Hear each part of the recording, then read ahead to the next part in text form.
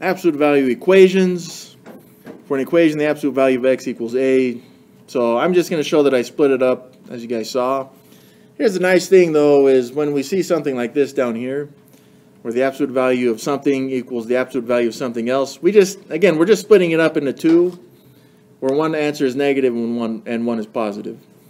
Of course, x or y in that case may be some kind of expression, which isn't a big deal, because once we split it up, then we're just solving an equation for x.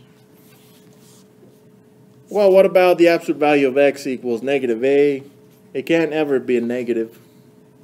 So this one, it's a false, I guess, or no solution.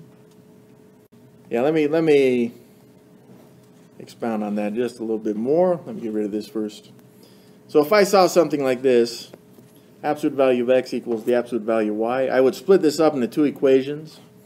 One, I've got x equals y, and the other one would be x equals negative y, and then I would solve the equation for the unknown.